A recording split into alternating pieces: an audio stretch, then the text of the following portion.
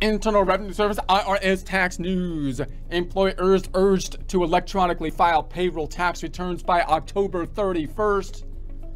Oh crap, the IRS is having another urge? The last time I resisted one of those, it wasn't pretty. Okay, I'll do it, IRS, I'll do it. Honestly, if I don't, in an attempt to find a punishment that fits the crime in their distorted mind, if I don't file electronically, they'll probably electrocute me.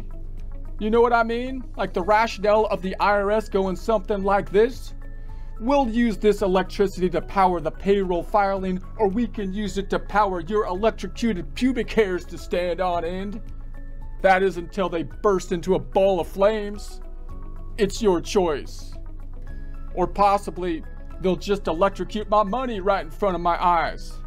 Because you know, the government's always looking for new, exciting ways to burn it. Just kidding, but here's another joke. President Biden handling the economy is like dealing with a crooked mortgage broker before the Great Recession. You're never gonna regret this, Ray.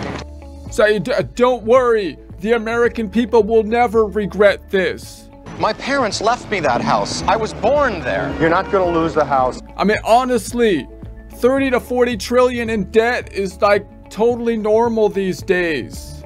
Everybody has 3 mortgages nowadays. Read my lips. The interest on the debt is not a problem.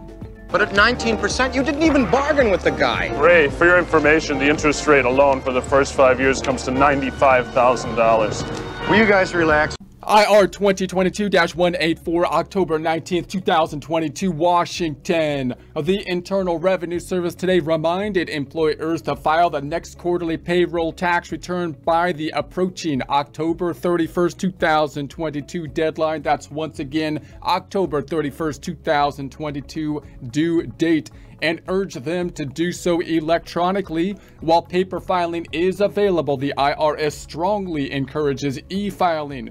E-filing is the most secure, accurate method to file returns and saves taxpayers time. So they're trying to kind of market you and sell you on the e-filing. Obviously, I'm not completely sure it's the most secure type of filing method as opposed to, you know, paper filing or something like that. However, it seems that's the direction everything is going, even with banking and other things that require a high level of security and so on and so forth. So it is what it is. So e-filing is easy with auto-populating forms and schedules with a step-by-step process that performs calculations for the employer.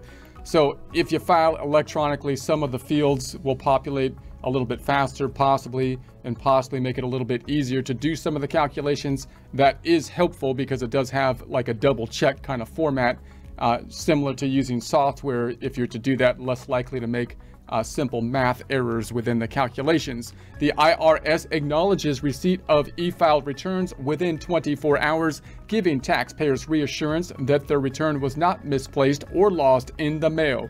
So that can be nice because, again, it's nice to be able to see that the return has been processed, so I'm not going to get hit with late penalty and interest types of payments as well.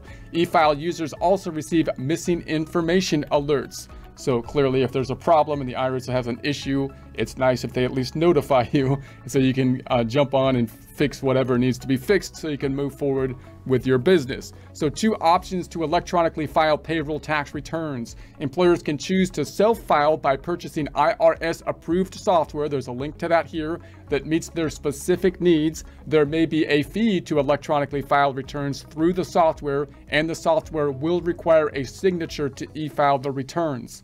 Clearly, the fee is going to be part of the downside of the process.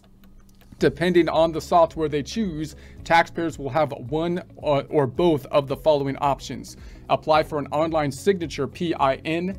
So now the problem here is, how do I get the authorization signature to the IRS? This is another area where a lot of businesses have this kind of electronic e-signature format. Even the IRS is using their website for some things like power of attorneys, I believe, to be able to do some e-signatures, but there's still kind of an issue with the whole signature processing and how secure they believe the e-signature kind of thing is, and so on.